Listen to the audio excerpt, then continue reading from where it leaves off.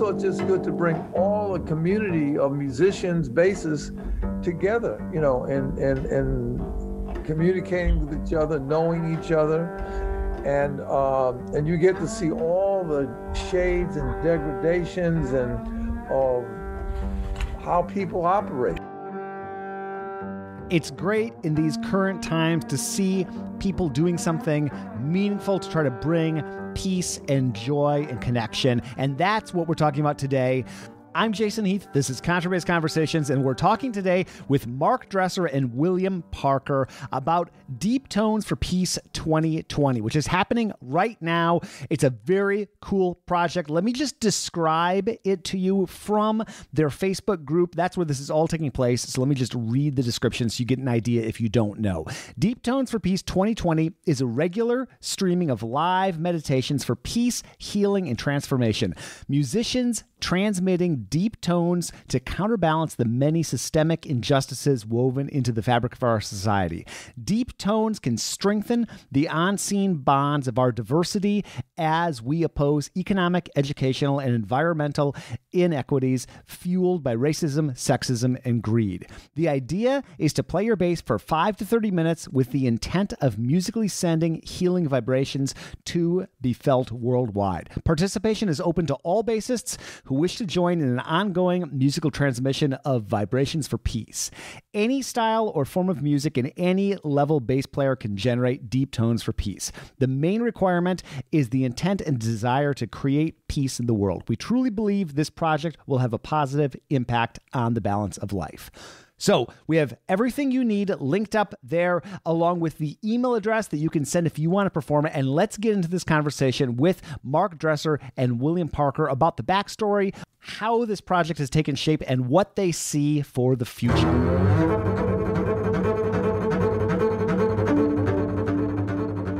I've been following along with the various performances through Facebook, the Deep Tones for Peace that's been coming out. I remember, was it 2009 that the CD DVD happened?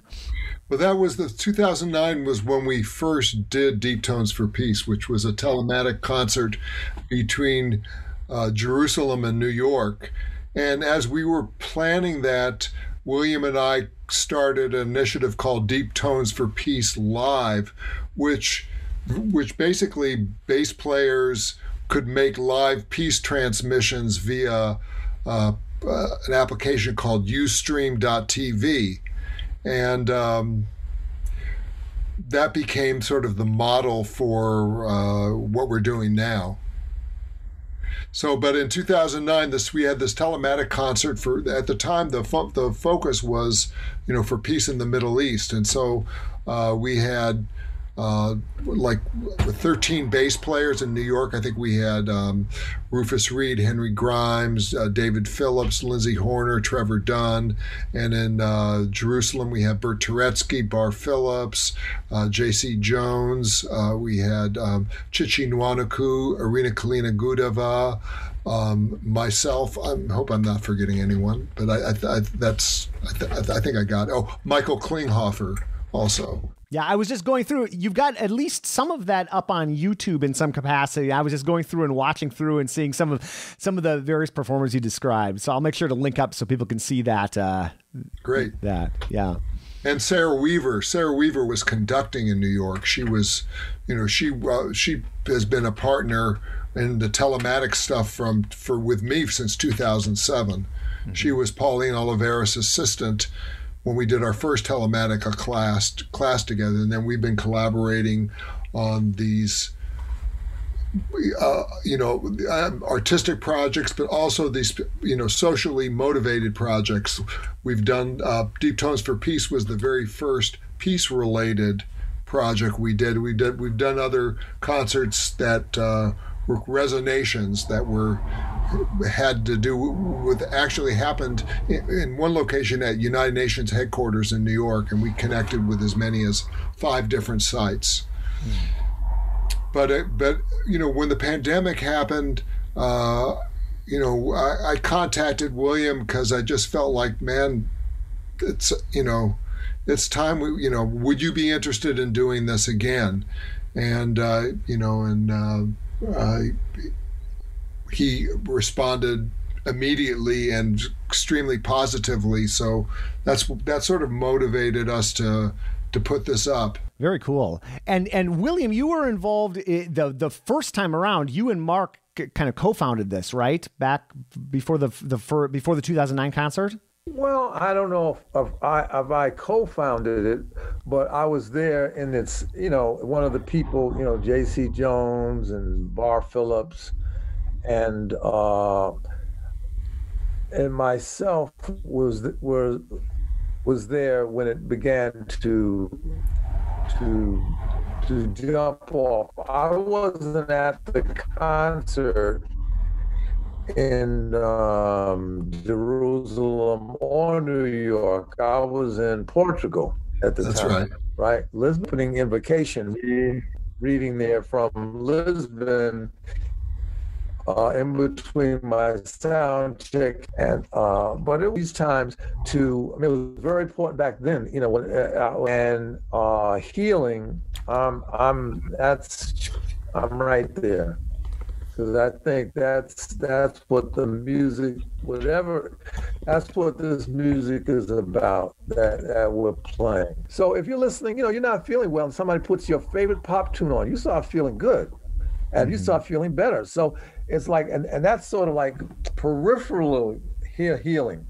So if you're actually concentrating on, in a sense, like a shamanistic type idea of music, and what you're playing and why you're playing it, it can be a little more focused. So I think that it's just good, and also it's just good to bring all the community of musicians, bassists together, and communicating with each other, knowing each other, and you get to see all the shades and degradations and of how people operate. I mean, some people want to play one note, one sound. Some people don't even want to use the term note.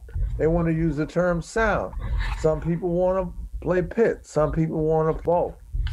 And some people, want to add strings to their bass. What's the guy in St. Louis that put the sarangi? You're talking about Mark Deutsch. Mark Deutsch, yeah. Yeah, I think he's performing on Sunday. Yeah, Yeah, so he was in New York years ago, and from St. Louis, and he's put these sympathetic strings on his bass. Or Paul Rogers, I forgot about Paul Rogers. Yeah, he's also had that bass made. And every day when we're talking about bass players, there's always somebody I just remember. I forgot about. All right. How did you two first get to know each other? When did you first encounter each other? I met William in 1975, which was the year I first moved to New York, and as we were bass players playing in the same scene, we would interact, and I remember I'd gone over his place and we had played, and then at one point, and as you well know, and as our bass community knows, bass players are pretty open and friendly to one another as a general rule, but William really actually saved me in a significant way. I'd moved back. I took a 2-week vacation, returning back to California, and I came back to find that my apartment, I had to move out of it. I had a free sublet. No, I had not a free sublet, but I was subletting an apartment, and the guy who let it to me was moving back in all of a sudden, and William was a super of a building, and he said, "Well, man, I think someone's moving out. You can stay at this apartment." So he really, he and Patricia really saved us at that time, and so we had a place to live. Otherwise, I might have been homeless. So William's had a special space in my heart ever since. That's great. Wow. And then I remember. Now you tell me if I'm wrong, Mark. Okay. Now, then Mark, after things, he left New York. Now, did you go to Italy?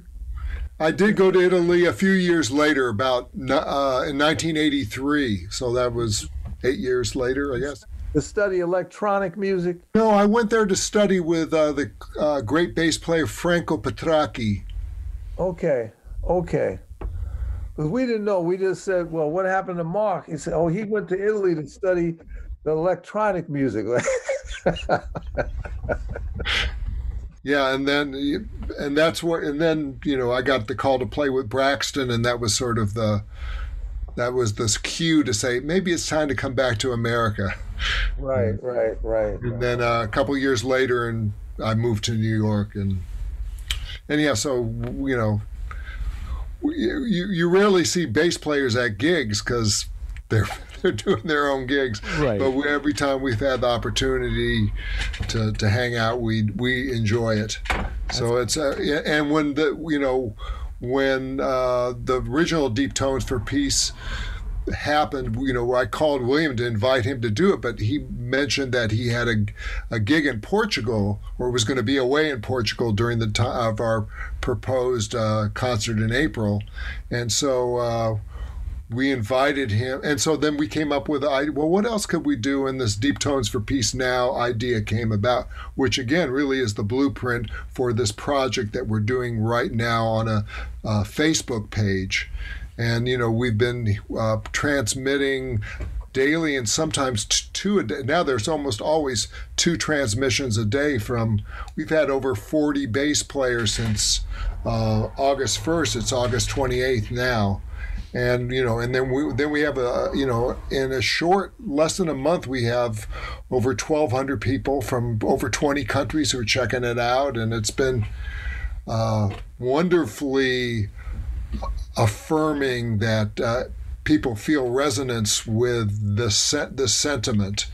No, it's a beautiful thing. And so you've been doing up to 2 a day? That's remarkable. Yes. Wow. Yeah. I mean, we have this wonderful team. We couldn't do it ourselves. So Fumiko Wellington is doing all the administration of the scheduling, and Kyle Modal, who's a wonderful bass player in his own right, and is handling the technology.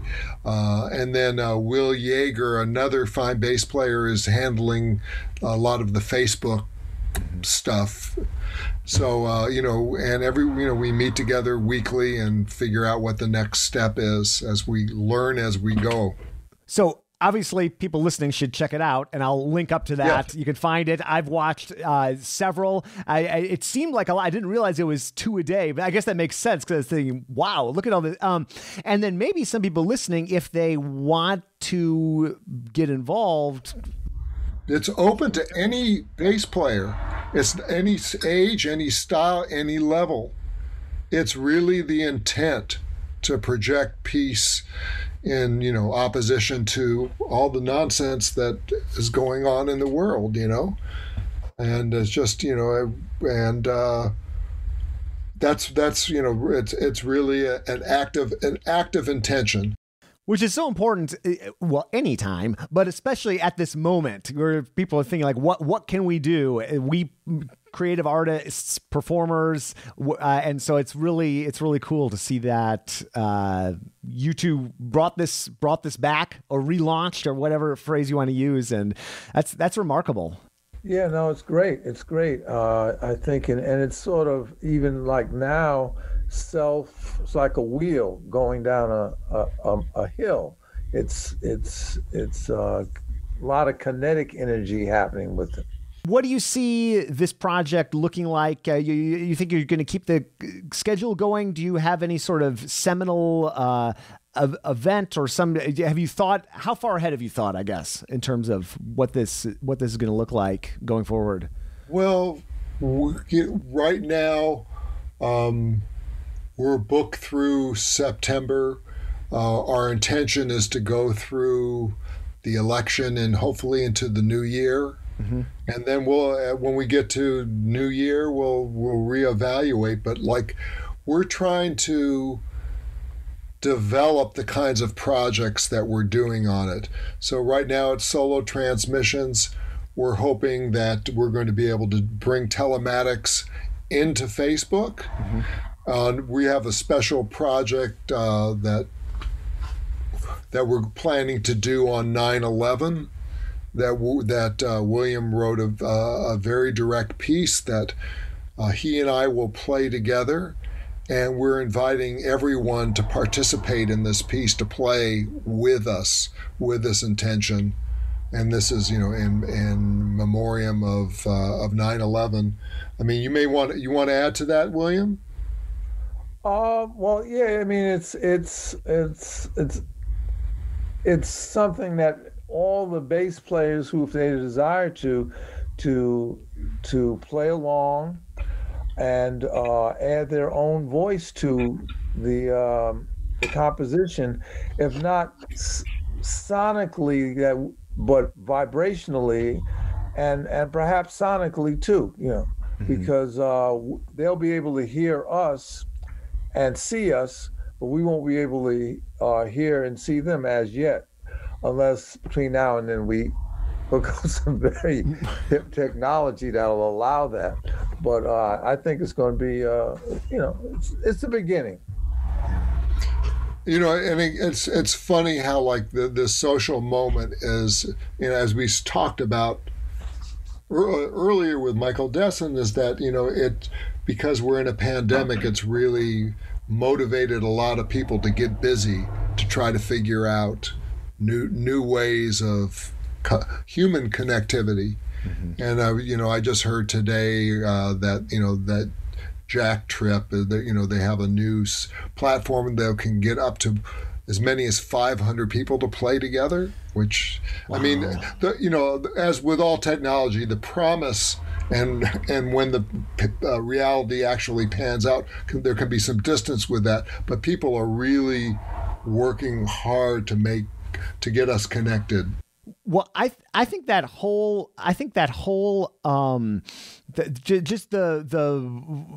again, like what we were talking about with Michael, how the latency is the least interesting thing of what you could do, and just the ability to connect different artists, different areas of the world, people that you'd want to collaborate with, but just practically speaking, it'd be really hard to do in person. It's really, there are a lot of upsides to this kind of expression and this kind of connection. Yeah, the synergy that you get with people. I mean, we put out the call, and the first person to respond and submit a file was Rufus Reed. I can't tell you how good that made me feel. And he played so beautifully. And then we've had this intergenerational, diverse participation from, people from all around the world. And it's very beautiful. So no matter who you are, what style of music you play, how old you are, where you live, it's open. Yep. Yeah. It's beautiful. Cool. Well, I will link up to the Facebook page. I'll provide contact info so folks can get in touch with Fumiko if they're interested in getting more directly involved. They can write deeptonesforpeacelive@gmail.com, and all communications can be done through that. And then check in with the page. And the thing that's nice is that all the archives of everything that's happened stays up there. Anything else either of you want to say about the project? Besides, obviously, go check it out and get involved in whatever capacity you can. William? Yeah. You said it, Jason, not I. No, just check it out. All the transmissions are in the archive, so you can watch from day one. If you missed something and you didn't catch somebody, it's up there. So just stay tuned. I think that I find it astounding the amount of new music of people doing interesting things, of folks I've not been aware of at all. Mm-hmm. It's just been, a wonderful meeting point to hear so many different approaches of beauty. I just find that just really humanly affirming. Yeah. I just love that. I mean, it's remarkable. John Clayton played a beautiful thing. I mean, who of course I know, but then, there's there's just been so many beautiful transmissions. I can't even remember, but there've been like over 40 different people who've played so far so that's, and I love that it's going to, continue.